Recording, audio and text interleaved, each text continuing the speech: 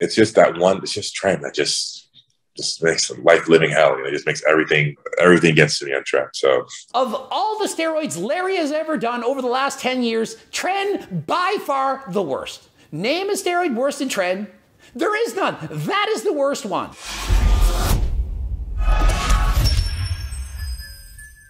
Coach Greg, and in today's video, Larry Wheels opens up about steroids. What he's taken, the drugs, the doses, everything.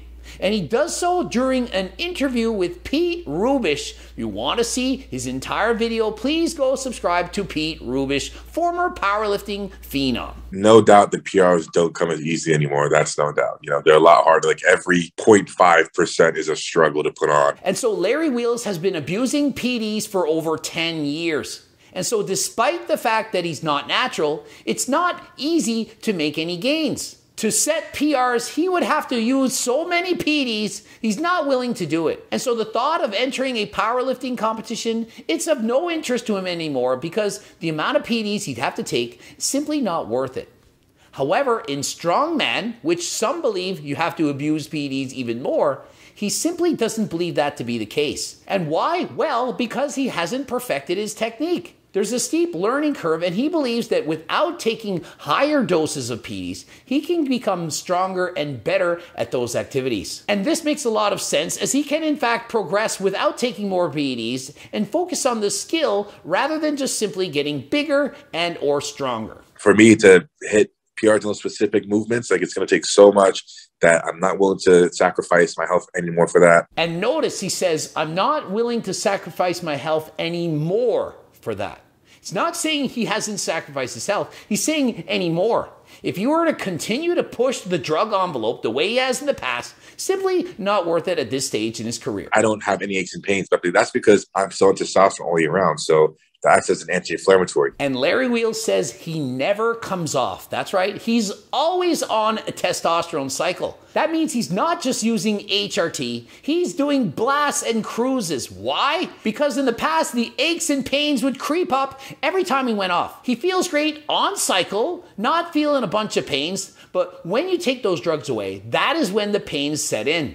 The achy elbows, shoulders, hips, knees, and so on feels a lot worse when coming off than when you're on cycle. Problem is, when you're on cycle, you don't feel those aches and pains, and you continue to push yourself harder, causing even more injuries. And so eventually, when you get older and you eventually have to come off, imagine the toll that's going to play on your body. Case in point, Ronnie Coleman. The man trained harder than last time for many years. Ain't nothing but a peanut. Lightweight, baby! Yet look at the suffering he's doing now as a result of abusing PDs and training so hard in the gym. Body just feels like trash, but I've been off testosterone for almost 18 months, so. And Pete Rubish himself says he's been off for 18 months. Feels like trash, just doesn't feel as good as he used to. In comparison, if he had stayed natural his entire career, pretty sure he'd feel good at this point. Because strongman is so endurance-based, so cardiovascularly based. Is Tren not as big in strongman because you have to be able to do these endurance events, and we all know Tren kind of works counteractively against endurance. And in powerlifting, we all know that Tren is king. It's going to provide amazing gains, but powerlifting, it's all about how much can you lift. Lifts probably take 5 seconds or less. In comparison, in strongman, with a greater requirement for endurance, does Tren actually hinder your progress? Well, it depends on the event. So let's say there's 5 different movements that you have to train for. And so Larry says it depends on the events they're having in the strongman competition. Some are more heavily favored towards cardio and others more on strength. And so depending on the competition, you have to decide whether or not you're going to use Tren for that particular meet. Besides gas at the events, all the other sides that Tren brings, the mood swings and the insomnia and the acne, it's just a nightmare to deal with it. Is it even worth the small extra strength gain they'll give you over something like a D-ball, a T-ball, or, or deck or equipoise? Is it even worth it? But it's a nightmare to deal with. I hate it. And so Larry Wheels, he hates it. Same feeling for me. I absolutely hated to use Tren. However, the gains are so good that you decide, I'm going to use it anyway. The problem is, if you up the dose too much, it simply makes life unbearable. I had at one point used 700 milligrams a week for approximately 2 weeks. Couldn't handle it. was just making life too unbearable. Couldn't sleep, feeling anxiety, feeling uneasy, not liking what you're thinking about. It just makes it unbearable. You might think you need it to make gains, but trust me, unless you're a high-level strongman, powerlifter, or bodybuilder, you can make the gains that you need without ever using Tren. I feel like I'm psychotic. Like I turn into crazy person, aggressive, paranoid, like super. It's so bad for me. So it got me, like nothing got me as strong as that did, but I just couldn't handle it much longer. And so Pete himself said nothing got him as strong as Tren, but it simply wasn't worth it. Think of it. He's describing paranoia. His wife said, never take that ever again. Made him have crazy thoughts. Was having anxiety. It's not worth it. All for what? To put on a few kilos on your bench press, squat, deadlift? To walk around with a few extra pounds of muscle? Is it really worth it? I need to dial things back, and I want to have kids, soon. I don't want to be 35, 40 trying to have kids. I don't even know if I'm fertile enough to have kids. I have to deal with that as well. I have to figure that out. And if you do abuse PEDs, including Tren, it's going to shut you down very hard. And some people, they cannot have children. They may have to go off cycle, take HCG, Clomid. For example, Kali Muscle wanted to have kids, couldn't have them, had to go off PEDs for 2 years. Used in vitro fertilization in order to have kids. And so if you are questioning whether or not you want to use steroids, in particular Tren, please think about all the negative side effects. Possibly not being able to have children, not being able to sleep, having anxiety, feeling like garbage, feeling like shit, not to mention the damage it does to the inside of your body, cardiovascular diseases, and so on. It's just Tren that just makes life living hell. It just makes everything gets to me on Tren. So of all the steroids Larry has ever done over the last 10 years, Tren by far the worst. Name a steroid worse than Tren. There is none. That is the worst one. And Larry Wheels, because of this, he hasn't used Tren in a long time. He also hasn't been using orals. He's sticking to just testosterone. And as you may know, orals are notorious for doing damage to the liver. And depending on the orals you're taking and the doses, it can absolutely crush your appetite. When I used Anadrol at 100 milligrams a day, I could hardly keep the food down, was practically never hungry. Was not a wanted side effect. I was trying to get as massive as humanly possible. But imagine having to wake up in the middle of the night to throw up every time you lay down, feeling like you're going to vomit, feeling nauseous. It is not worth it. Lowered the dose to 50, could still hardly handle it even at that amount. In comparison, other drugs such as Anavar, my absolute favorite oral of all time, this one made me feel strong, gave me great pumps, and so depending on the steroid you choose to use, you can expect to get different side effects, both good and bad. Halotestin never made me like that. Halotestin maybe made me a touch more irritable, but I never got the crazy mind games like Tren. And my experience with Halo, what that did for me, it was almost like a very strong pre-workout. It really got me going, wanted me to go and attack the weights. Got me aggressive, but in a good way. Loved it. However, it's extremely harsh on the liver. It's very hepatotoxic, and so it can only be used for very short periods of time, perhaps 1 month or less. In comparison, Anavar, a lot less harsh on the liver. This one you can do for longer periods of time. Not saying it's safe, not saying you should do anything. And by the way, I am not a doctor. Only use PEDs with the advice and consent from your doctor. And so Larry says he likes Anavar when he's doing competitions or perhaps just trying to look good for a photo shoot, something to fill a void, at a dose of 50 to 100 milligrams a day. Let me tell you, I've used Anavar at 100 milligrams a day for a few days. It is absolutely redonkulous. To think that he was using 50 to 100 consistently, that is a lot of Anavar. However, in comparison to other steroids like Halo, it is a lot less harsh on the liver. And so when he did his blood work, although it was never great on Anavar, it was certainly a lot better than when using Tren. Anavar, I got just as good a strength as Anadrol. I got better actually. Anavar, I saw better strength gains than Anadrol. I loved it. It was my favorite. I wish I discovered it sooner. So Pete Rubish says he got just as much strength gains from using Anavar as Anadrol. And for me, the same thing. I never got greater strength gains from Anadrol than Anavar. Anadrol made me a lot more puffy, bloated, never looked as good, but Anavar, the strength I got from that, absolutely out of this world. Larry's listening to this. He's like, okay, he clearly doesn't agree with him, but he doesn't want to have an argument. And so the thing you need to know is that all orals work differently for everyone. And not just orals, injectables as well. Two people could use the exact same dose of, for example, Anavar versus Anadrol, and one gets better results on one and the other the exact opposite. And so just because you read or your friends tell you that this is going to do this to you, it doesn't necessarily mean it's going to be the case. We all know people are hyper responders to PDs and even natural supplements such as terkesterone. Some people are going to make more gains than others. The same applies to Anavar, Anadrol, Tren, Test, and so on. I never tried Anavar in preparation for a big PR.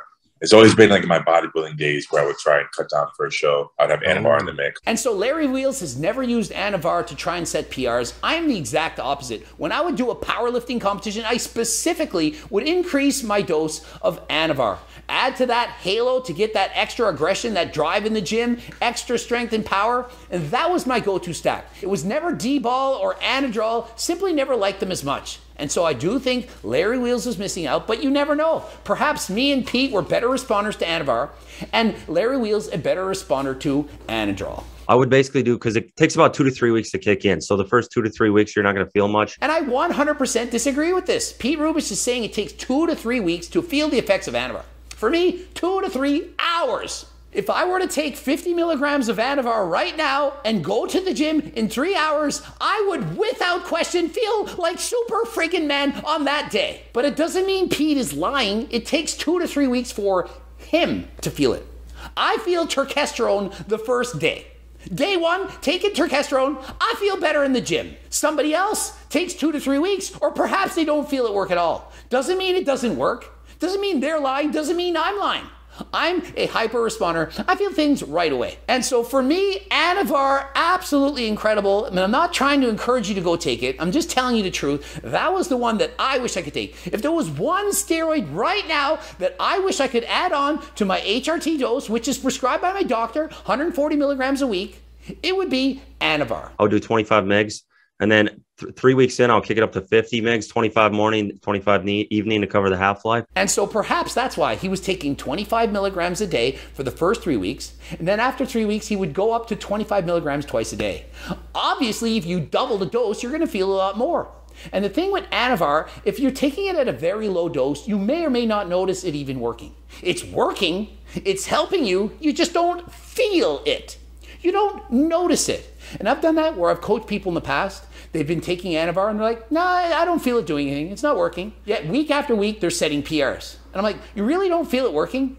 Your bench press is going up every single week. Been doing that for a month straight. No, that's just me. I'm just making the gains. Just a great programming, great coaching, Coach Greg.